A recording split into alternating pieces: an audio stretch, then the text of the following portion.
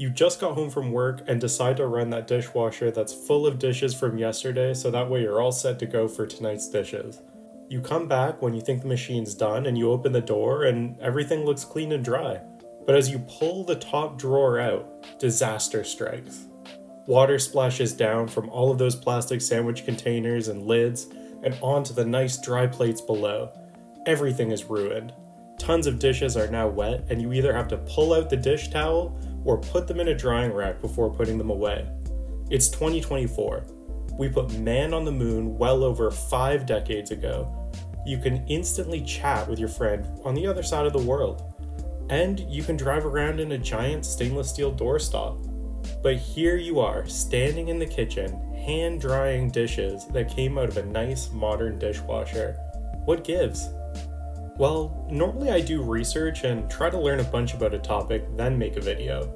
But for this one, I wanted to present my best guesses at what the problems are with plastic that make them essentially undryable in the dishwasher. Because this is a problem I've been thinking about for a while, and I have some ideas. Let me know in the comments if you think I'm right, and if you can think of any other reasons why this might happen.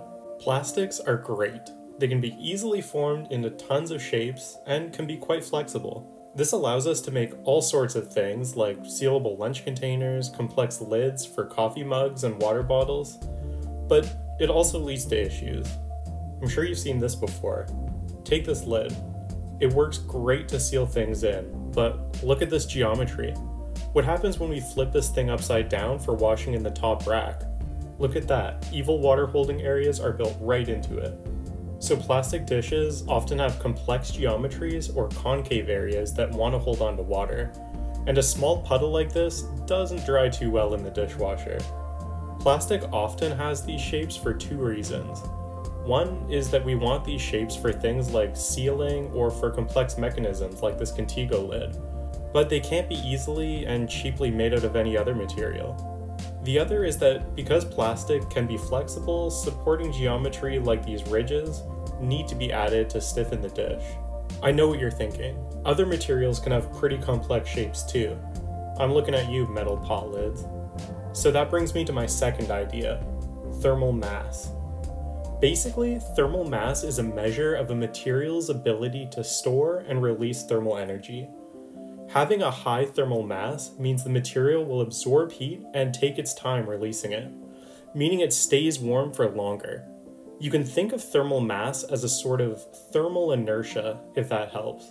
So what does this mean for plastics? Well, plastics tend to have a low thermal mass, meaning plastic dishes cool off very quickly after the dishwasher stops. Think of your ceramic plates that can still be nice and warm when your plastic dishes are all cool and wet.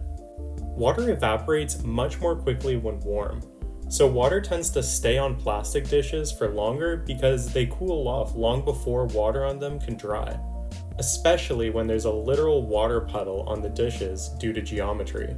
So those are my 2 best guesses at why we still have to deal with the travesty that is wet plastic dishes in 2024, thermal mass and geometry. Let me know in the comments if you have any other ideas, or if you think I'm completely off base.